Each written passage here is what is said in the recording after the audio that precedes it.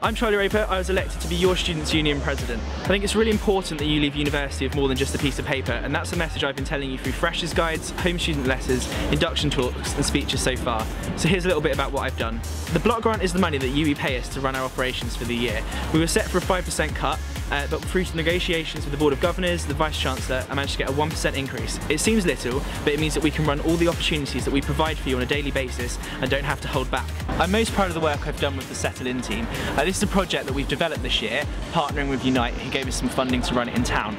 It's meant we've knocked on nearly every new student's door in the first week of term. We go back round in the first week of October. This is the opportunity for us to signpost you into the right directions if you need it, for us to check if you're still settling in okay, and see what opportunities you've taken up at university. It's a great opportunity for us to get on-the-spot feedback as well, for us to action very early on in the year. It's really important that you're not worrying about finances when you're at university, and this is why one of my priority campaigns was hidden course costs. It is the biggest piece of research that UESU has done, and I've been around on campuses with other presidents, collecting lots of data from you, inputting data into our online receipt, developing campaign materials and writing a paper for the Vice-Chancellor's Executive, which happens in December. Hopefully through this we'll be able to be transparent on the costs that are happening before students apply to university and before you start modules every year, and make sure some of those essential costs are absorbed within the tuition fee. The Student Governor Forum is unique to UE Students' Union and UE. It's my job to chair the meeting, set the agenda and make sure the governors get your feedback at a very high level. This is something I'm going to continue to develop. It's been really well received so far, and I want to keep it best practice across the UK. So we can enhance your time here as a student. It's important we know where we're going.